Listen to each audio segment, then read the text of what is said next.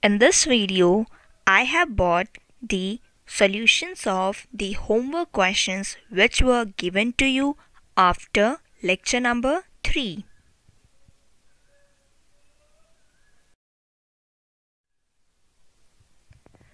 Question number 1 is: plants make their own food in the presence of option A, sunlight, option B, water, option C, carbon dioxide, option D, all of these.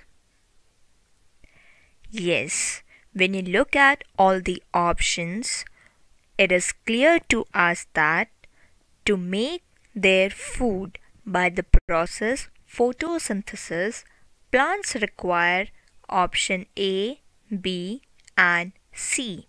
Hence, all of these is the correct answer.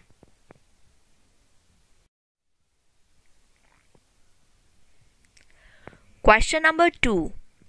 Deer, lion, and human beings are called option A, autotrophs, option B, producers, option C, heterotrophs, option D, food chain.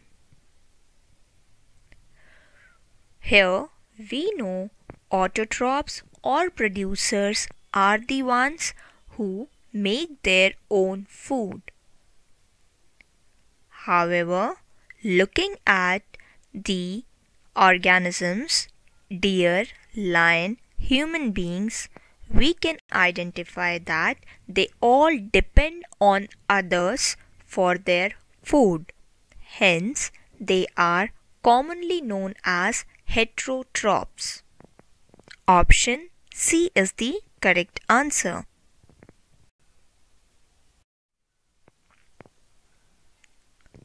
Question number 3. Write the equation of photosynthesis. To write the equation, we have used the chemical formulas. Water, in terms of its formula, is written as capital H, 2 in subscript, and capital O. Carbon dioxide is written as capital C, capital O, and 2 in the subscript.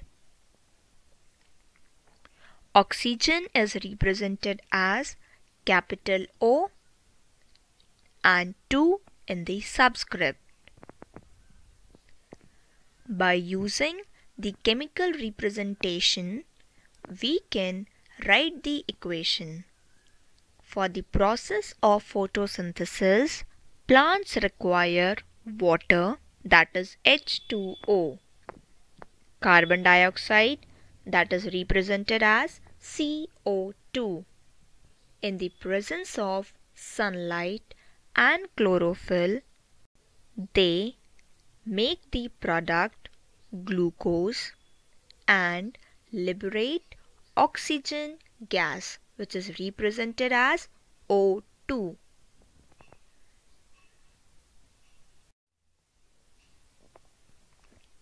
Question number 4. Why green plants are called producers? Answer: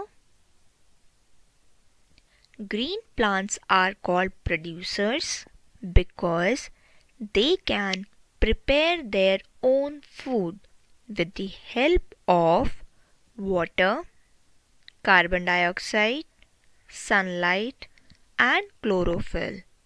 This process is known as photosynthesis. In the previous question, we have looked at the equation of the same process.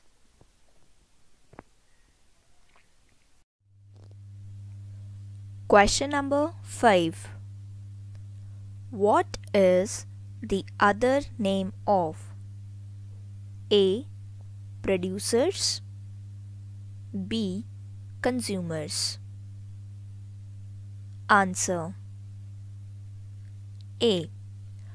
Producers can also be called as autotrophs. You all know producers are the ones that make their own food. In the word autotrophs, auto means self and trophs mean the source from which food or nutrients are acquired. So, the species that make or produce their own food are called producers or autotrophs. B. Consumers can also be called as heterotrophs. Consumers, which consume their food from other organisms. And the word heterotroph can be again splitted into two words, hetero and trophs. Here, hetero means different and trophs means the source from which food is acquired.